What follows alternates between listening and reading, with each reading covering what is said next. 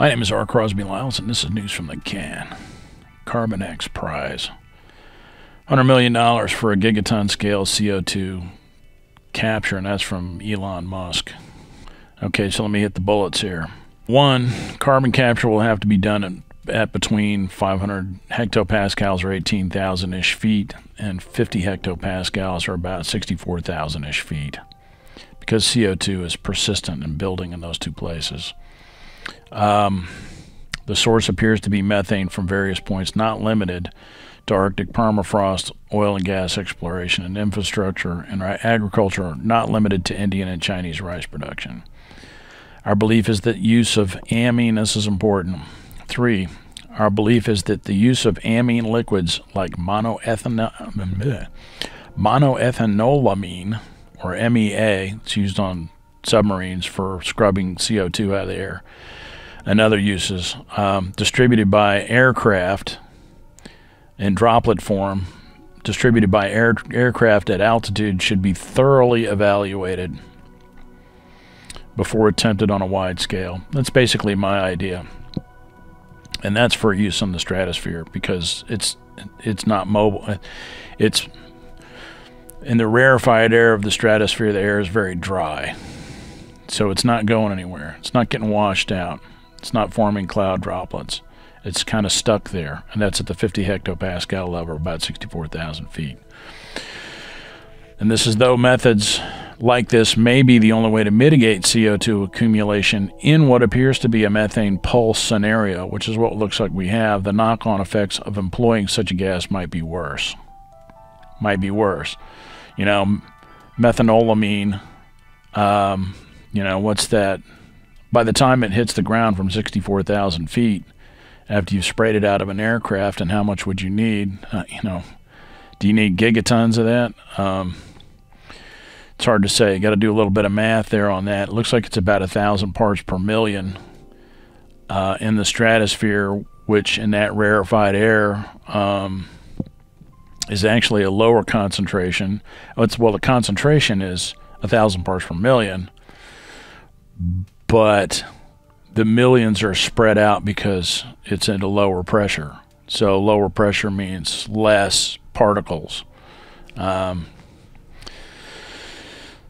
So some calculations have to be done on that tip, but it's a wide area. You know, it's a very wide area, a broad band of CO2 around the stratosphere, around the equator.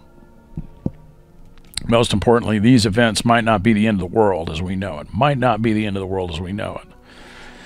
According to Richard P. Wayne from Chemistry of Atmospheres, first edition, 1985, post-atmospheric nuclear test ban isotopic data pegged the half-life of CO2 at 7 years in the atmosphere.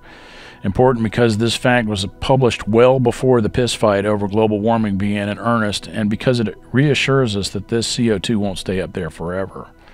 However, transport in the stratosphere is a complicated subject, open to debate. The maximum concentration of CO2 may not be reached at altitude for years, and the subsequent depletion may take decades. This is especially true for the dry air at the 50 hectopascal level. The lower 500 hectopascal level, which is about 18,000 feet, is subject to rainout as clouds and weather permeate this region. And you can see it, you know, you can see striations cut through the arrangement. 5, occultation from trees, that's like something being between you and something that blocks your view. And that's a deep science, and this was why the Copernicus satellite monitoring system is so incredible. That they're able to actually do this kind of imaging at these, you know, small trace amounts of gases. Occultation from trees and other obstructions may hide exactly how much CO2 is coming from melting permafrost. Dr. Charles Miller stated on a video several years ago, and he's from the Jet Propulsion Laboratory. He's a heavyweight dude, and he appears in some. I got to say this. He appears in some RT, some Russian television videos, because they like do the global warming thing. because it's a wedge issue in America and so forth. But he's, you know, he's a real guy. He's with the Jet Propulsion Laboratory, and this is years ago now that I actually saw this interview, maybe 2012, 2013, somewhere in there, maybe earlier. Dr. Charles Miller stated on a video several years ago that warm temperatures had been transported to depths of many tens of meters. We're talking like 50 meters, something like that, under the ground, under the permafrost in the Arctic. And what this suggests is that an underground self-sustaining heat-induced microbial consumption of biological material feedback may have been going on since as far back as 2012, maybe sooner, or maybe earlier than that. If so, the horse may have left the proverbial barn on climate change. You know, just because you can't see the point source, you don't see the red concentration coming from a particular point, doesn't necessarily mean that it's, you know, that it's not bubbling up from a largely distributed area of land or water. So, and what this is saying is that, you know, the Earth is a good insulator. So when you get some melting somehow or another down 50 meters, 150 feet below the surface level of the ground, and it starts to heat up, and that heat causes anaerobic, which is where your methane comes from, causes anaerobic consumption of the organic material down there, which also produces heat. It's like a self-sustaining feedback loop. The heat from the microbial action melts more permafrost, which allows more material to be consumed, which produces more heat, which allows more stuff to be consumed. And it's a feedback loop underground that you can't see. And you don't know how widespread it is until the ground actually collapses, which is where you see the pingos and things like that, where there's a raised area and it will blow up. And that's been going on for a minute, for probably, you know, really decades. But, you know, it's one of those kind of things where it's an exponential, if it's an exponential growth in that kind of, you know, if there are above ground feedbacks that feed underground feedbacks, that they feed each other. And the only thing that's going to stop that is if and this is what I'm hoping, is that it gets really super cold and freezes that ground back down to depth, you know, reaches many sub, you know, 60 degrees below or something like that, and freezes that ground way down deep again, then it would stop it. And I believe that those temperatures also will cause the CO2 to rain out. Will cause it to sublimate into snow, you know, become attached to snow, rain, stuff like that. Because CO2 is a compressible gas. It's very highly compressible. You know, it's subject to being, you know, to having a dew point. And that dew point is, you know, probably, I don't know exactly what it is, but it's like negatives, you know, 20, 30, 40 degrees C, somewhere in there. And you can get dry ice at the supermarket, you know. I mean, just you can see how it is. 6 reliable atmospheric temperature data suggests that global temperatures may not be getting consistently hotter, but simply more erratic with higher highs and lower lows, and stronger winds and precipitation, as stated by trusted experts for decades now. They've been talking about it for years.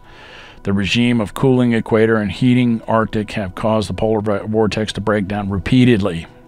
I've seen it happen repeatedly, bringing apocalyptic amounts of precipitation. You know, I've mentioned this many times.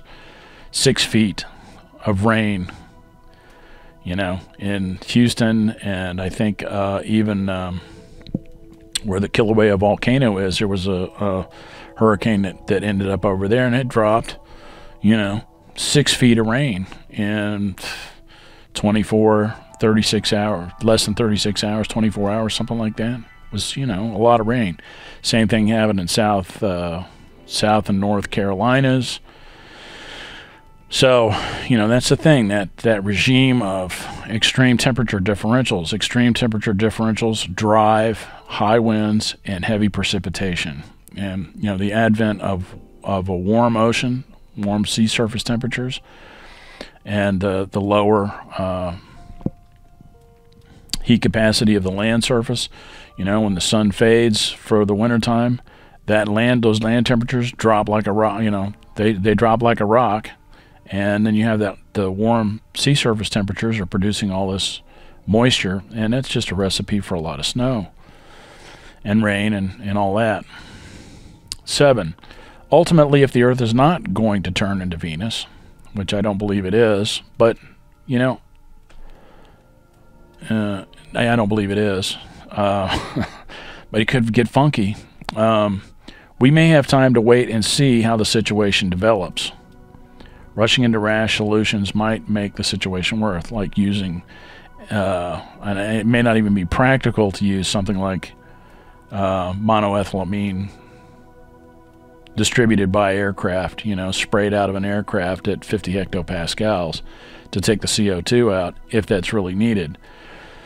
But that's at the, you know, that 1,000 parts per million that's distributed around the equator, you know, those temperatures around the equator, those surface temperatures around the equator, the 2-meter temperature is not really like out of control. It's actually cooler. So, you know, this may change. You know, the mechanics of this stuff really should be discussed by, you know, by the heavy hitters out there. I bring up Richard Lindzen a lot, which has been called a global warming skeptic, and I guess he is. I don't know how he's doing. You know, he's getting up there in age. There are other people, you know, really, you know, qualified people that need to be discussing this openly, or with whomever. And certainly Joe Biden and Kamala Harris, y'all need to be looking at this shit. Y'all need to have, they probably already are, but in case they're not, yeah, you need to get the heavy hitters in there to talk about this, to see what's gonna, you know, to crunch the numbers and put the models together, the computer models, and see what's up. See how this thing's gonna go down, because it's there, you know, it's there. It's going to go down. But what I try to impress upon people is, don't freak out. Don't freak out, because we don't really know how it's going to go down. We need to do something about it, and certainly need to curtail our use of fossil fuels. But you know, I'm a big proponent of small nuclear power just because it's the most logical thing. It's zero. You know, zero emissions. Quick side note for all you guys, young cats and kittens out there. Small nuclear with a regime of small nuclear power stations around that are made and that are built in robust conditions. You know, they can be made so that they can survive virtually any catastrophe, you know, catastrophic wind, rain, earthquake, tidal wave, you know what I mean? They can make small nuclear reactors that can withstand virtually anything, which means that you can watch the apocalypse on TV while you're eating a Hot Pocket or playing a video game. You know what I'm saying? Pretty much. You know, we're all always talking about, you know, being able to move to another planet like Mars or something like that in case the shit hits the fan. No, you don't really have to go through all that, because, you know, if you have buildings that are made properly, you can even have buildings that have atmospheric, you know, controlled atmospheric conditions inside of them. You know what I'm saying? You can have oxygen controlled bubbles that people live in that the power is maintained, the oxygen levels are maintained, and in essence, basically, humanity could survive a Permian-Triassic level event with small nuclear power. You know, that they're able to scram.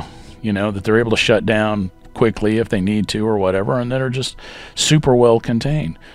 Small nuclear reactors have been used on submarines for over a half a century safely. I mean, they've had, and if you've ever seen the small confines of a submarine, and the fucking reactor's right there, bro. I mean, And they've had people, many hundreds of people, thousands of people that have worked on these submarines for months and months and months and months and years at a time, right next to to a reactor that's generating 50 megawatts or some shit like this. You can run a pretty good sized neighborhood on 50 megawatts. You know what I'm saying? So it's totally doable. Yeah, it's just totally doable. I mean, we could basically have a planet where we could have the genetic material of every species on Earth safely tucked away in a facility, a stable facility somewhere, underground, above ground, whatever, in buildings that are built to withstand nuclear war, nuclear winter, whatever. Meteor strike, whatever, really.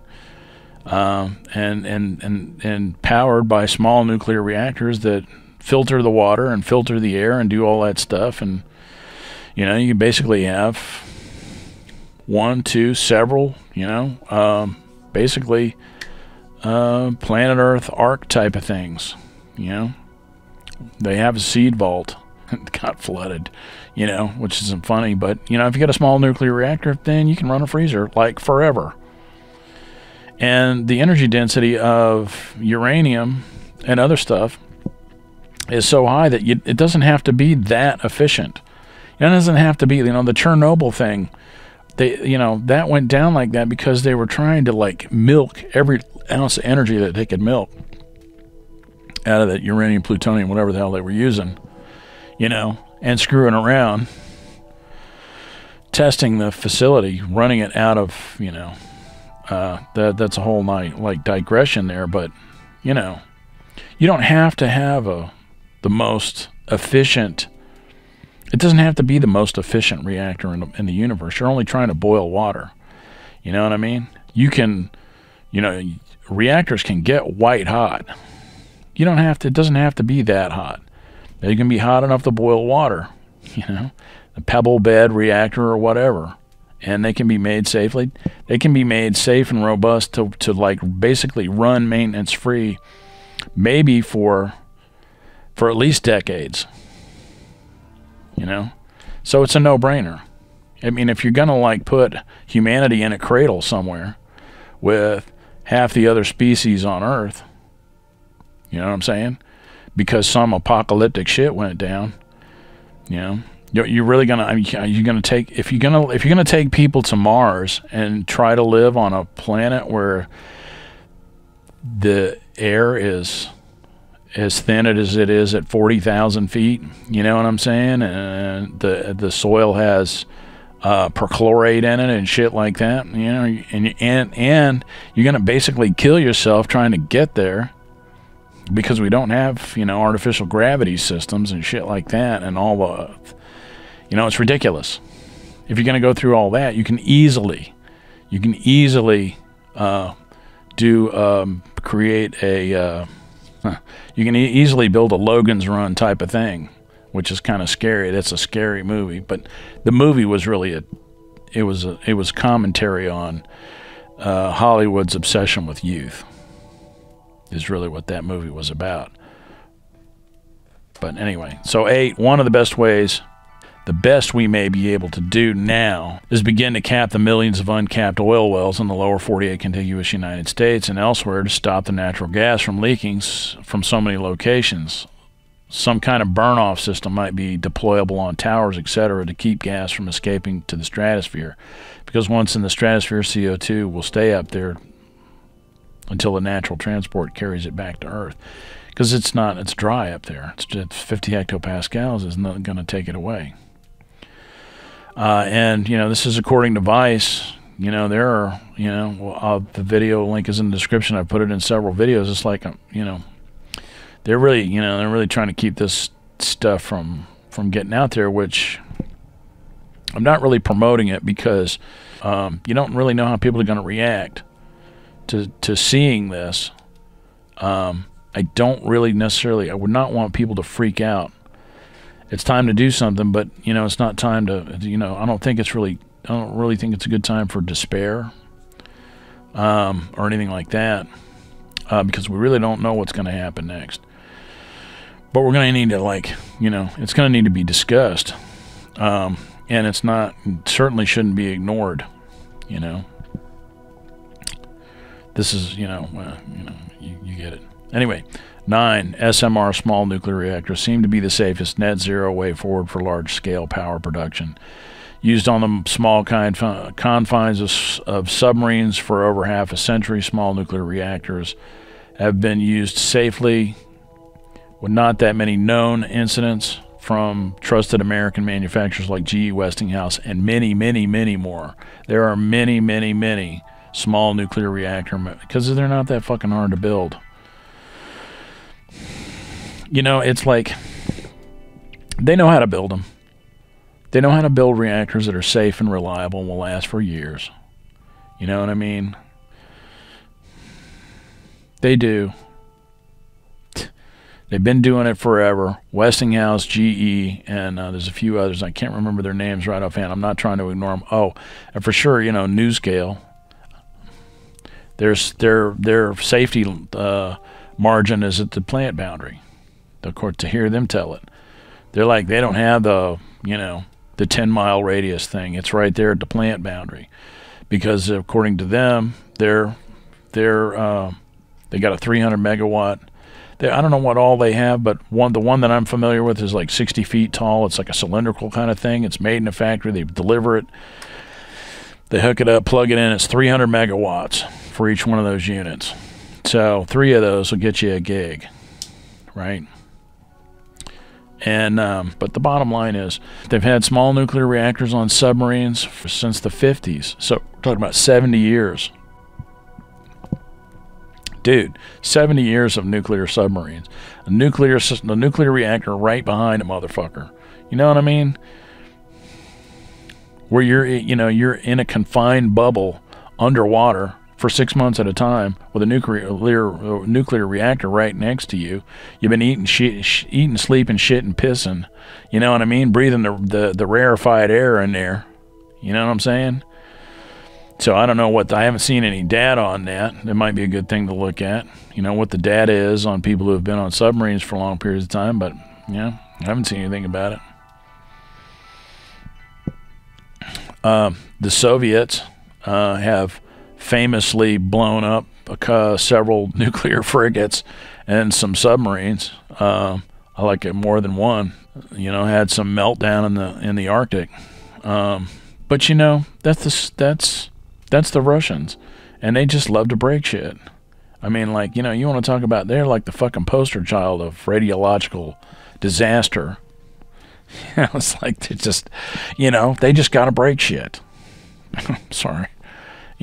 Talk about, they're just savages.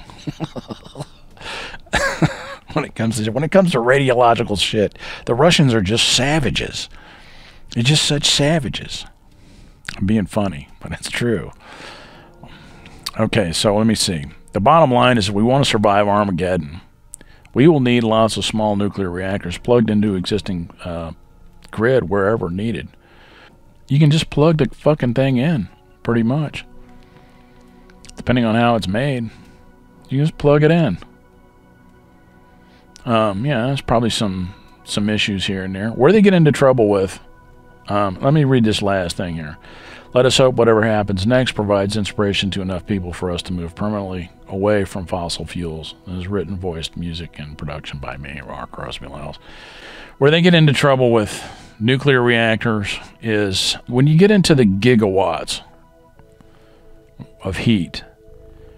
Then all of a sudden you get into this realm where the expansion of the steam is such that you have to have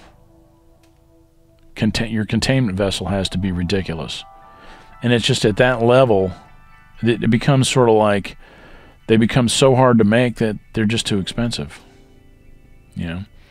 So if you have a whole bunch of small nuclear reactors, then the containment facilities are easier to build. It's just easier to manage, and they're better in a sense because you can turn them on and turn them off, to match the the load, because the load varies over the day, over a 24-hour period. So, and there's a lot of technical stuff in there to really break all that down. It's pretty nerdy, but what I'm doing here is the obvious. My tone and stuff like that is, it's because this shit is obvious to a lot of people. I mean, I'm really just giving you the obvious stuff. I don't get into a lot of detail because, just on the face of it, it's obvious. From experience. So we already had Fukushima, which was bad. That's bad, but and not to minimize anything with that. They have a lot of water, a lot of radioactive water sitting on a hill in tanks.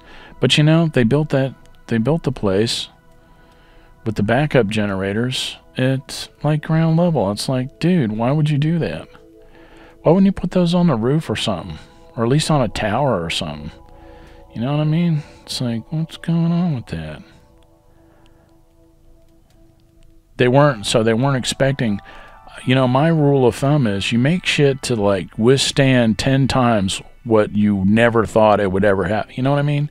You build stuff so that it's going to withstand just goddamn anything. That's how you have to do nuclear. You have to do it so it's, like it's made for space. So it will withstand anything. And it's doable and affordable, I think. The big problem with, as we just seen in Texas, the big problem with solar is that for widespread use, this is something Elon Musk has brought up before, that 100 square miles of solar panels, but man, that's a lot of batteries, and the guy's a battery manufacturer, which the batteries are made out of. It's like you're trading one rape the earth business model for another one, because it's like you're digging the coal out of the ground, but with him it's like you're digging the nickel and the graphite. They're really made of nickel and graphite and a little bit of lithium, according to them. So, and he's coming from a good place on it. It's a good thing. The electric vehicle paradigm is necessary because most of the emissions come from cars. Apparently, a lot of emissions come from cars. So that's a thing. That's a good thing. But power that with nuclear power. Put that together with nuclear power. Put together electric vehicles, electric aircraft, electric cars, electric transport vehicles. Battery powered stuff. But put it together with, because solar. The problem with solar is, you're going to need batteries. Those batteries can catch fire. There's a lot of switchgear involved. They need maintenance. You got to keep the weeds down, so somebody's got to be out there with a weed whacker, or you got to be spraying that stuff with Roundup or whatever to keep the weeds down. And when it snows, you're out of business, which is what we saw in Texas. A whole bunch of solar panels covered with snow. They're not generating electricity.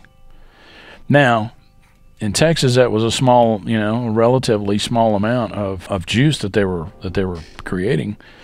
And there's really no excuse in Texas because they got everything. They've got nuclear and gas and coal and everything. And it's their grid. They are, because they don't share power within any neighboring states, they don't have to be regulated by the federal government, and they just did what they did it how they wanted to do it, and their shit failed. And it has failed before, and they've been warned. Abbott has been, they've been warned. They know about it, and they just didn't do anything about it. And a lot of people suffered from enormous, bills. I'm sure everybody's already seen this already.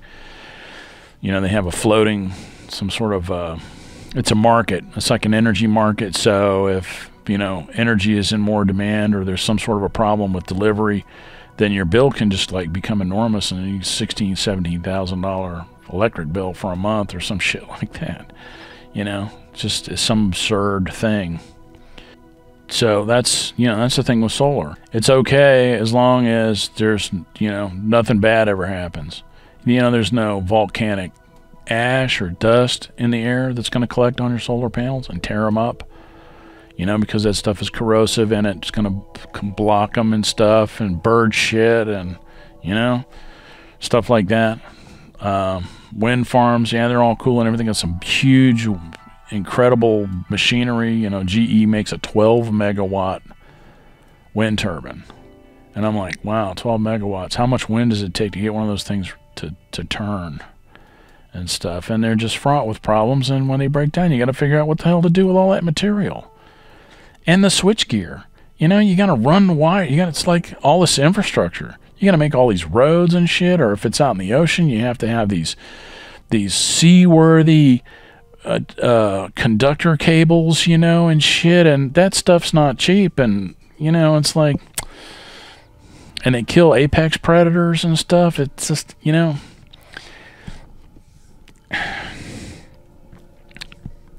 so, and on that topic, it's something I've been meaning to talk about for a while. So let's do a little, just, you know, a real obvious analysis of this. So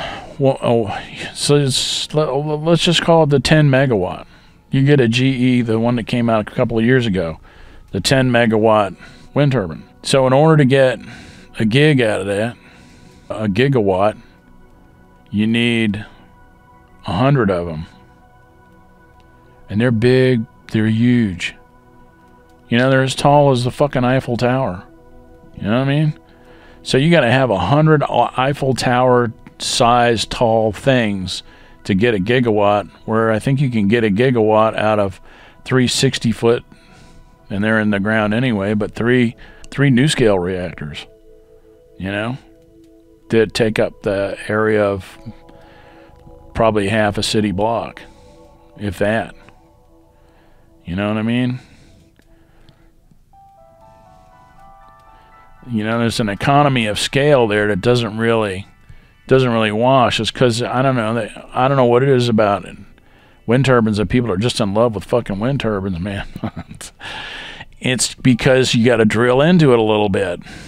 They get torn up, and when they get hit by birds and they get hit by hail and they lose efficiency because the blades get messed up, and then you got to string some poor son of a bitch like hundreds of feet above the ground with a goddamn palm sander in their hand to sand the surface of the blade, you know, and redress it in situ and shit, you know.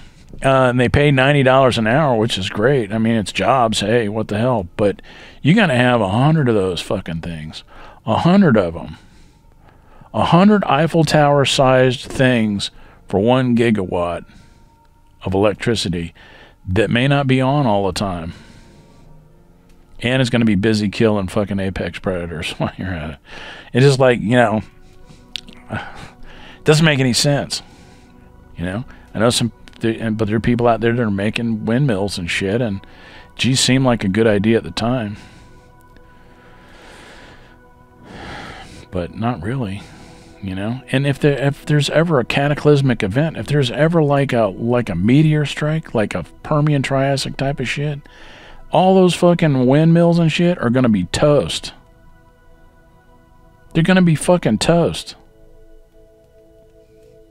Oh, well, what about the nuclear reactors? They might, you know, all the nuclear reactors would turn it. We would go Mars. That's something that Guy McPherson here was talking about. Coffee and the end of the world when he was in Belize. Quick aside here. Now, I saw this Coffee and the end of the world in Belize when Guy McPherson was living in Belize, right? And it's kind of funny, and I'm like, well, I wonder why the hell he's living in Belize. You know what I mean? It's like he's talking about wet bulb temperatures and stuff like that. I'm thinking he's living closer to the equator. What's up with that? Why would he want to live closer to the equator? Okay, 2 years ago, I was working with doing some tile work here in town in new construction, and the wet bulb temperatures here, this is in summer of 2018, like July. And we were getting ready. We were going to go to Costa Rica to do a Qigong conference in Costa Rica on Montaña Azul up there.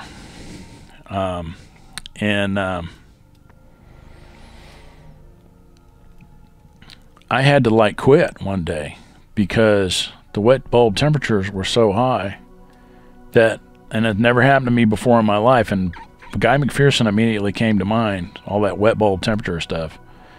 This is in Gainesville, Florida, so this is, you know,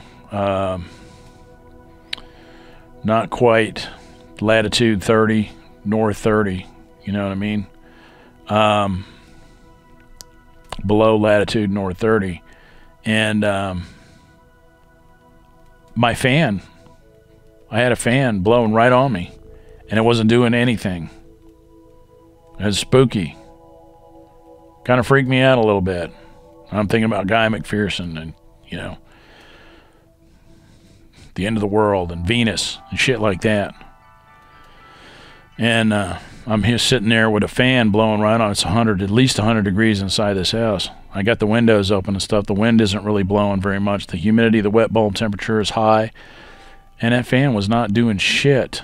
It was blowing hot air on me, and I was not sweating it. And I was like, damn. So I had to shut down for the day. I went and left, and it rained shortly after that. And when it rained, it cooled everything right down. Because that's the transport. The heat transports up to the top of the clouds, and it condenses, and the rain comes back down and transports the cool. You know, that's the cooling system. Okay, so like a day or two later, we get on a plane and go to Costa Rica. Costa Rica, 600 miles from the equator. We get off the plane in San Jose. It's like a fall day in Florida. It's cool. The temperatures are lovely. It's beautiful. And now I'm thinking about Guy McPherson in Belize, and I'm like, that's why the dude was living in Belize, because it's nice. The temperatures are nice. And so that's when I really started like peeling into this a little more and realized that, you know, this thing may not, you know, because they keep talking about how there'll be these death zones in the equator, and it's like, it ain't kind of going down like that. Right now there's 1,000 parts per million at the 50 hectopascal level, high up, 64,000 feet, wrapped all the way around the equator. But the temperatures aren't that high. Matter of fact, the sea surface temperatures are cooling off. And they're you know, see people on NCAR, and they're trying to figure out what the fuck is going on. It's because, as Richard P. Wayne stated in this, as I stated before in his book, Chemistry of Atmospheres, greenhouse gas in the stratosphere causes global cooling. And that's a function of statistics, because it's closer to space. You hold the blanket in close to you, you warm up, you pull it out like that, you know, and you're blocking the radiation from coming in, and it's distributing out to space, and it just causes global cooling, which you can see. I'm going to show you that in a second here. I want to play this for a second. This is from a video that I made several years ago. This is May 11, 2017. Look at this guy. There have been changes in the Arctic, in the permafrost, in terms of the temperature over time, not only in the shallow layers near the surface, but at 10, 20, and 50-meter depths, you're seeing changes that are even more rapid. That indicates that not only is there heating near the surface, but that this heat is being transported to depth. Let's go back here for a second. So, Dr. Charles Miller from the Jet Propulsion Laboratory, that the heat's being transported to depth. And that's, and I was talking about that feedback. And the only thing that's going to stop that is if it gets super cold for a while, which is my, you know, the methane off switch hypothesis that I put forward already. So, and he, you know, he's a heavy hitter. This guy right here. I mean, that's, you know, he's no screwing around.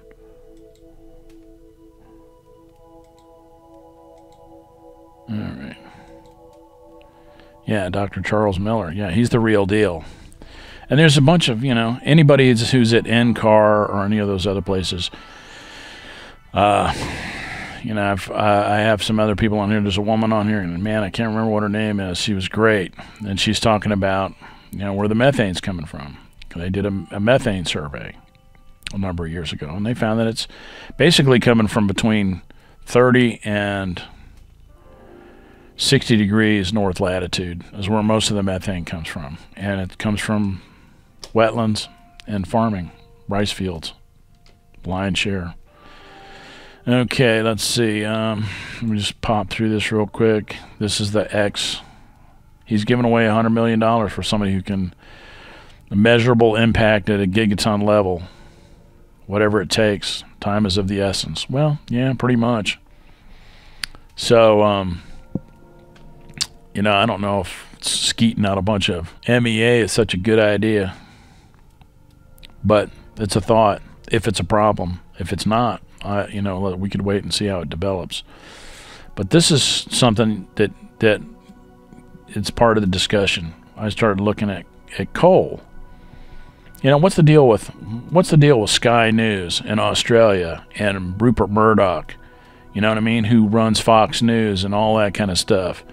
The political desires out there that sort of run the universe is the rape the earth and the cheap labor. Cheap labor, cheap materials. Versus, oh my God, what are we doing to the planet? People who are concerned about what we're doing to the planet. So that's where the fight is. So I started looking at coal, you know, because my idea was, well, you know, maybe we could just buy up a bunch of coal reserves and make coal expensive enough. Indian delicate face.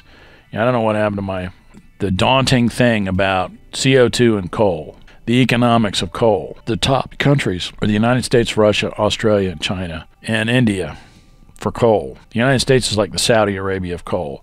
That's 254 billion tons of coal reserves.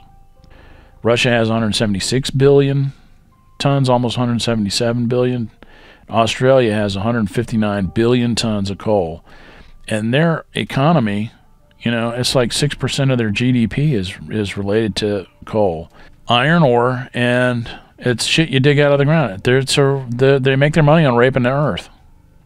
Sorry, it's a house and tourism. Raping the earth and tourism. It's like iron ore and coal.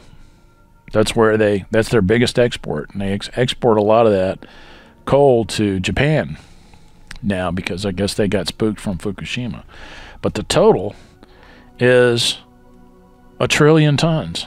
Is 1.1378 trillion tons worldwide. So the United States is 22%. And that's a lot of money.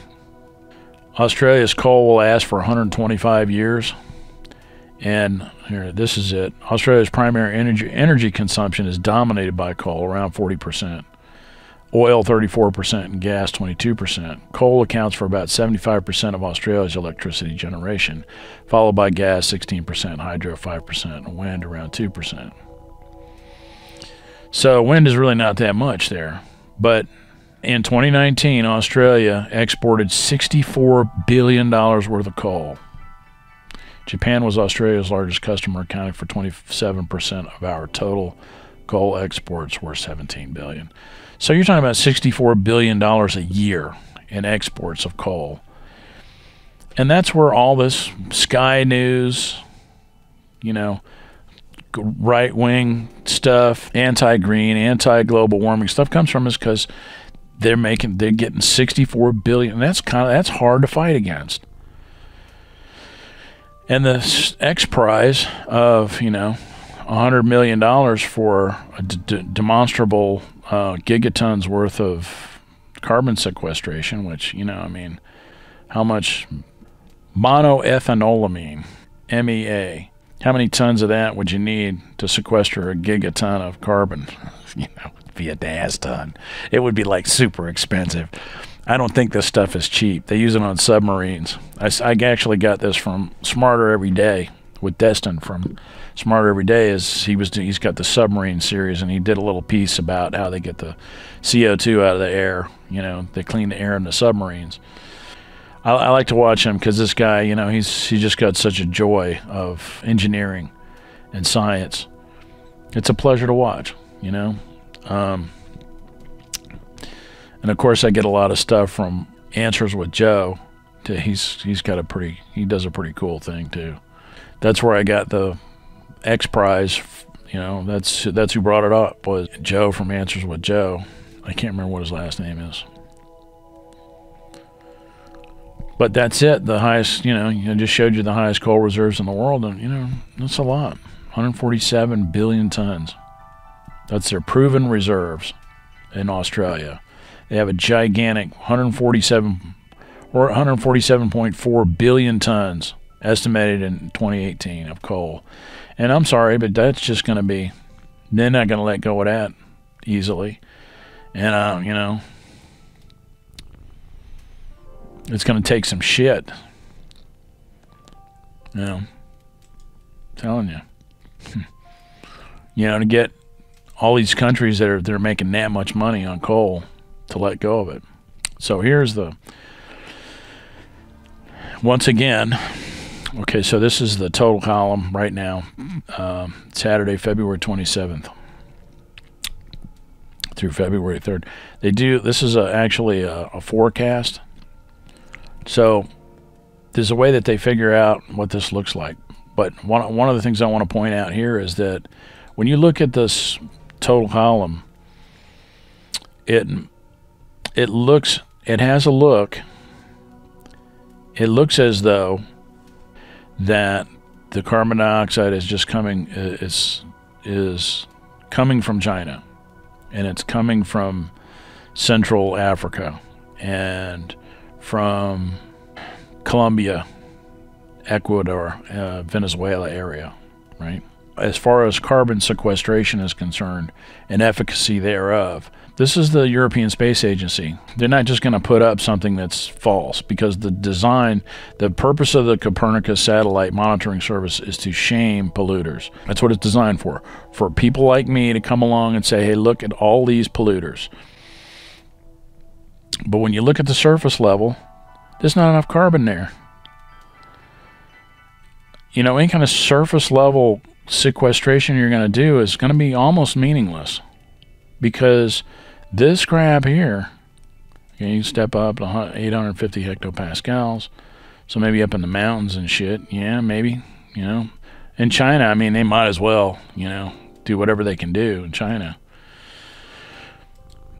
This is 50 hectopascals against 64,000 feet. That's what it looked like 2 years ago.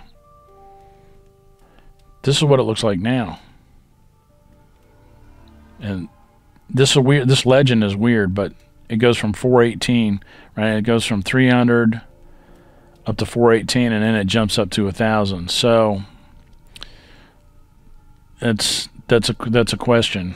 But that's what it looks like now. And this is the reason why I started doing this, is because I saw this when I first heard about the Copernicus satellite. I'm saying, well, like, wow, you know, because this is like, I'm like, you know, I really wanted something. I had been wanting to see something that where they had a visual display of what the gases look like, and damn, they have it. Then I saw this on somebody's channel. I'm like, shit, I got to look at that. I got to see what's going on. So I saw this, and I'm like, well, yeah, it looks, you know, that looks bad. And then I, you know, went on about my business. 6 months later, I made another video where it looked a lot. It wasn't this bad. It was pretty close to this, and I was like, damn, where did that come from? So between February 1st of 2019 and I think it was maybe fall of 2019, or the summer of 2019, it went from that to this. And I was like, damn, what the hell happened? Well, you can see already there's the footprint. There's it's methane. And when you look at the methane, so, you know, you gotta kind of step through to see where it's coming from. You know, which I think you can intuit. Now, I could be wrong, but I think you can intuit that from where you see the buildup. This 300 hectopascals, it kind of sort of starts migrating towards a little bit lower down. 300 hectopascals is between that 64,000, probably about 40-ish thousand feet, somewhere in there. This is at, or maybe it might be 30,000 feet, and I think it's about 30,000 feet, and 500 hectopascals is 18,000-ish feet. See how it kind of sort of coalesces towards the pole and away from the southern pole. So it sort of like paints a picture, right? And then at the lower levels, 850 hectopascals, it's just totally, you know, surface level. Wow. You know, we're talking 300, you know, less than 400 parts per million in a lot of places. So, right. So that's methane. Okay, this is methane here. That was carbon dioxide. So this is methane. And that's your total column. And so the total column, because I guess, I don't know how they work that, but I guess it's intended to show you where it's coming from or how it's wafting up through the atmosphere. But I don't know, to me it seems misleading, but you know, I'll leave that to the experts. But this is the surface level. And one thing, you see how clean it is, how clear it is up here around Nova Scotia, around Norway, Sweden, the nexus of Norway, Sweden, Finland, right up here, right? Northern Europe and Russia. Of course, you know, you can see all these dots going across Russia. And that's got to be from oil and gas infrastructure. And of course, Britain and Europe, they got a lot of methane. This methane here is, again, from rice production. But here, look at this. So these big hashtags here, these big hash marks, that's every midnight UTC, Universal Time, which is Greenwich Mean Time, right? So each one of these hash marks is 24-hour intervals. See, you got Monday the 28th, Tuesday the 29th, Wednesday the 30th, and so forth, right? Because this had to be, I must have actually recorded this in January. So that would have been January 28th, January 29th, January 30th. But you can see that, how that is. And it's pretty much the same time of year as it is now. That's persistent surface level. You can see how much methane is coming out from the surface February level. 1st. And now, it's persistent. When you step up, you gotta, I'm just going to go to 500.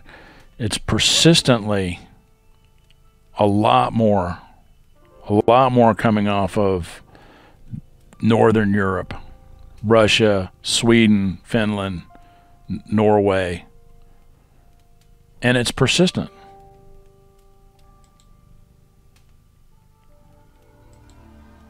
Right? In other words, it's not wafting and waning like typical, you know, like you would normally.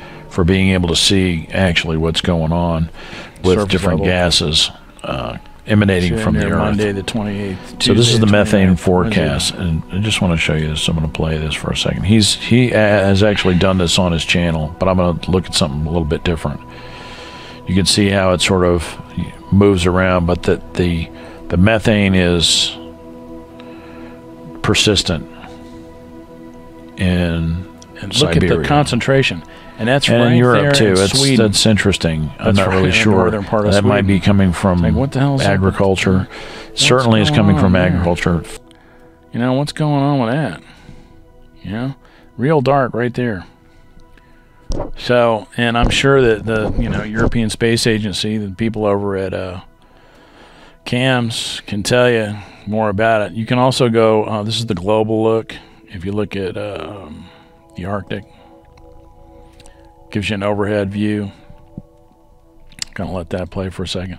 So, if this is to be believed, and you know, fuck, I don't know. You know what I mean? Could probably make a few phone calls. I don't know if they're really going to talk to me. But you know, the way I look at it is, if I put it out there, and nobody's picking it up. I've been talking about this for years now. I've been showing this shit for years. This should be front page news in the New York Times. It should be. This should be front page news on the New York Times. You don't see it anywhere. Because that's the end of the discussion. The discussion is over. Bottom line.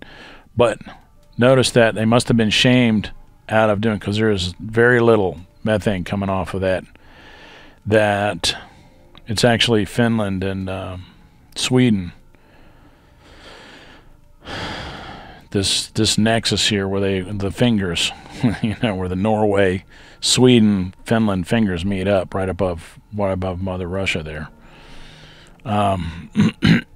Not my mother, but I was gonna say motherfucker Russia, but I'm not gonna say that.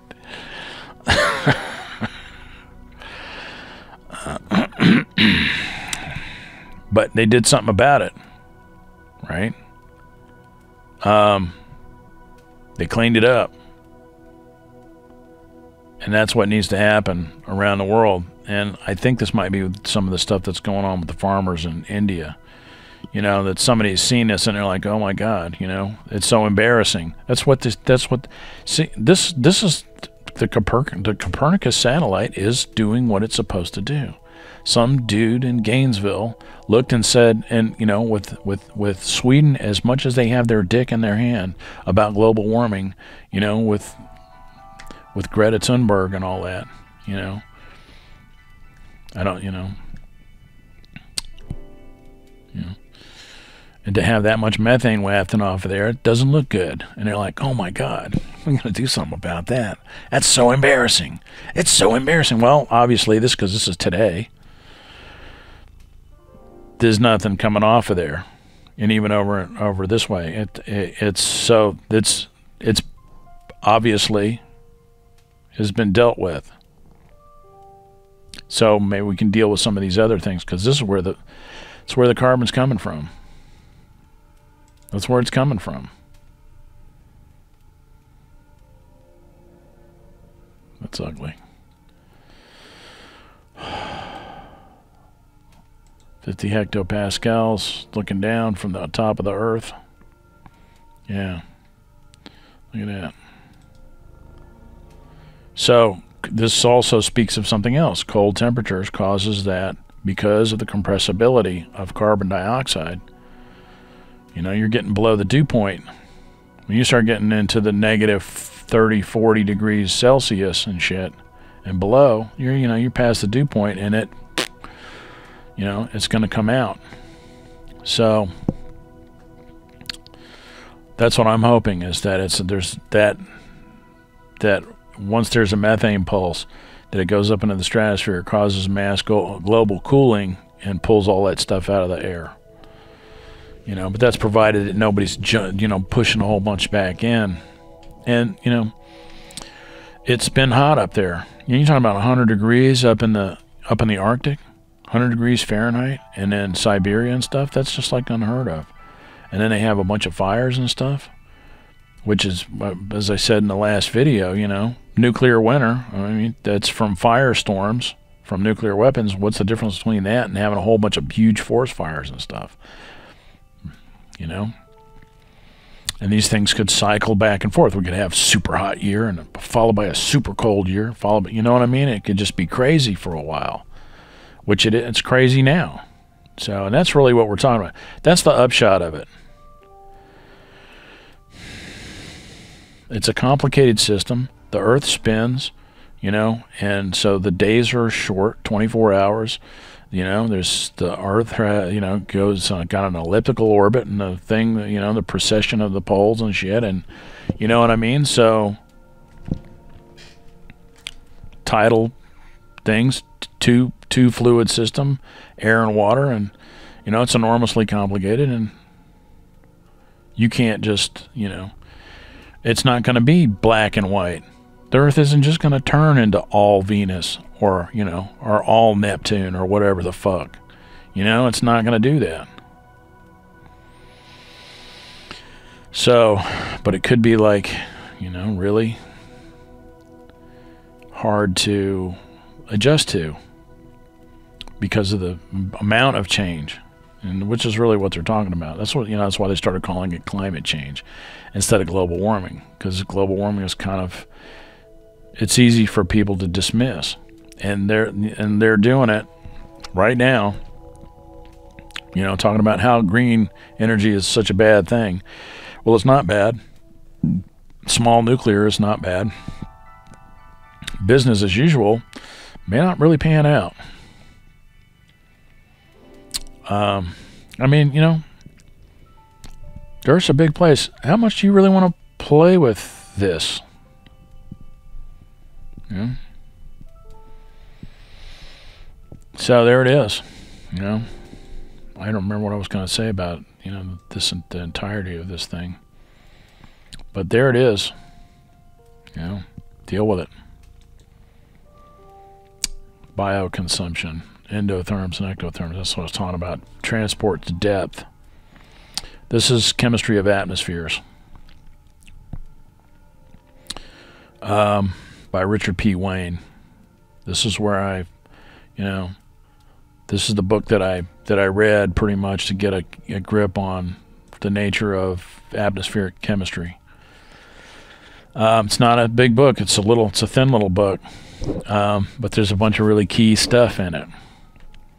And I think I want to say I read the 3rd edition, but it might have been the 1st edition, because it was in 1985. But this looks like the book, so it might have been a 3rd edition. It's possible that it was a 3rd edition, but I want to say it was a 1st edition. Nah, it might have been. I think it was, because I think this is the book, the actual book that I read. And he's the guy. He's like the man. You know, Oxford Press. Richard P. Wayne. You know, that's him right there, Professor Wayne. So, you know, atmospheric chemistry is not trivial. Fluid dynamics, you know, statistical analysis of fluid systems like that, which I have some theoretical stuff on. I'm going to get to that later. I wanted to touch on the Xprise a little bit, and just, you know, that's a tough nut to crack, bro. You know, Elon's got the way to, you know, I say stuff, you know, he's got to rape the earth business. I'm sorry. And they've talked about it, how they, you know, they're going to do some stuff to, you know, to sustainably extract the materials that they get for the batteries, which the batteries use. They don't just use, they use a small amount of lithium, apparently, and a certain amount of nickel and graphite, which are all that, you know, buying those materials from the Rape the Earth people is not really going to, like, you know, be a problem for them. It's not really disruptive for them. And he's the richest man in the world now, and he's obviously trying to solve this problem. But you know, I'll tell you, I think it's a tougher nut to crack. I can't imagine. I got to imagine the guy is really busy doing a lot of stuff. I don't know if he's really that aware of what's going on right now. He may be almost certainly more aware than I am of a lot of shit, for sure, no doubt about it, because, you know, it's Elon Musk. Because he's all that in a bag of chips. That's all, you know. He's the Tiger Woods of science. You know, maybe that's the similarity. So it's a necessary step. What he's doing is a necessary step. So I don't want to shit on him. You know what I mean? I don't want to shit on him. That's an important step. And what he's done is what he's accomplished in getting a car company in making science and sustainable things like sustainable transportation, making that cool is fucking monumental and cannot be understated. And I don't really want to, you know, I don't want to shit on what he's doing by saying that, you know, basically you're trading one Rape the Earth fucking paradigm for another. And he's aware of that, and they're taking steps, and they're doing, you know, appropriate things about that. So I trust, you know, bottom line is I trust Elon. Maybe I you know, I don't even know if I should or not, but, you know, because I don't know the man. I don't fucking know the guy. But, you know, when you see somebody shedding tears on television about the situation that they had in Australia, where they had storms that knocked out the power grid, and somebody had to come in there, and he came in there with Tesla batteries and basically solved their problem, and shed a tear over it. and I did a video about that. Elon wept. That's powerful. You know, so more power to him. And he's, you know, look, I'm not going to say that it's not doable, but gigaton, you know, that's 1 billion tons. And you just saw how much, you know, hundreds of billions of tons, you know, $75 billion a year that Australia, and they're just not, I'm sorry, they're just not going to stop taking, they're just not going to stop doing $75 billion in business a year for anything, unless the shit really, really, really hits the fan. So, there it is. But, you know, more power to them. And kind of the reason that I'm bringing up the methanolamine, is that how you pronounce that? I can't, you know, monoethanolamine, MEA, monoethanolamine. It's with the stuff they use in submarines. This is the first thing that jumped into my mind. Yeah, why don't they just skeet a bunch of methanolamine, monoethanolamine, up in the but in particular, not at the 500 hectopascal level, because I don't think it's really necessary there because of the weather, but up in the 50 hectopascal level where it's dry, you know, something like that to mitigate that. But, you know, that's a wait-and-see kind of thing. It may not be necessary to do that. We may be going through a cooling phase. You know, it's like you may not really want to fuck with that. And by the way, you know, what does monoethanolamine do in the environment? I mean, I know it's a long way up there. By the time it reaches the surface, you know. But that was my first thought. And so the discussion is maybe we should, because somebody else has got to have that. Somebody else is using monoethanolamine. There's a couple of companies that are using that for carbon sequestration in a machine to, you know, to remove the carbon dioxide from the air and process it out so back into a gas and store it. So it's contained. It's actually they're actually bubbling the air through a contained volume. Where I'm talking about just spraying it out into the stratosphere off from an aircraft. And the reason I'm bringing it up is because I'm like, if I thought of it, somebody else probably thought of it. So I need to like chime in and say, yeah, that's cool. It's an idea, but it might not be wise. And we might want to let the situation develop.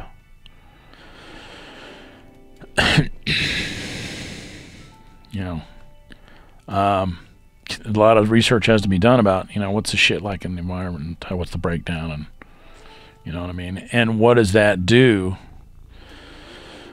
What are the knock-on effects? Because the other thing, too, is, like, in that same spot, monoethanolamine, what does that do to ozone? You know? Is that going to pull out the ozone layer? What's left of it? And shit? You know, it has to be studied, you know, thoroughly. And I don't think it's really time for any sort of knee-jerk kind of stuff. But what the people who are naysayers on the climate change thing, on the global warming thing, and on the sustainability thing, what they need to see is that this shit is really going on.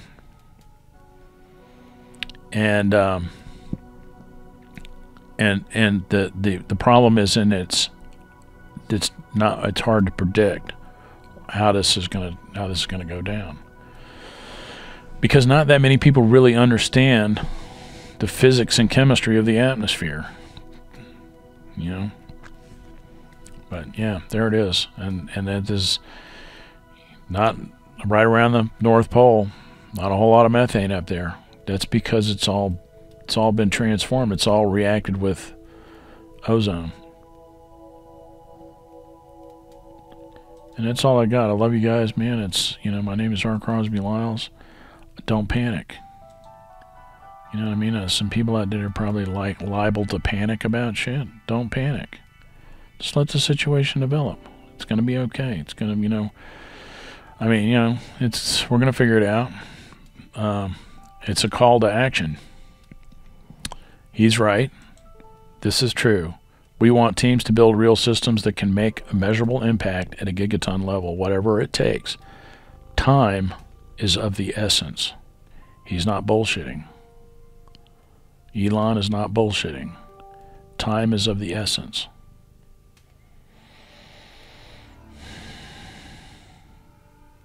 So,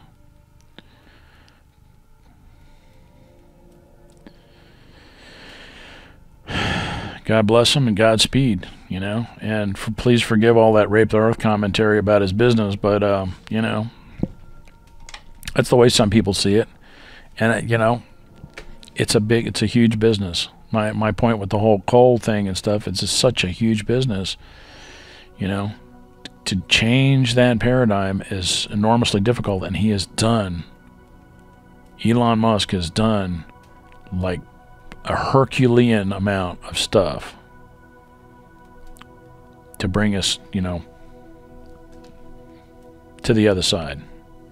And but I'm just like, you know, small nuclear, you know, I'm obviously solar panels aren't going to cut the mustard. I'm sorry, that's that's where I break with the thing, you know. Batteries are good, but batteries ain't going to solve the whole deal. But they got some, you know, apparently some pretty impressive battery technology out there, and that actually does do quite a bit.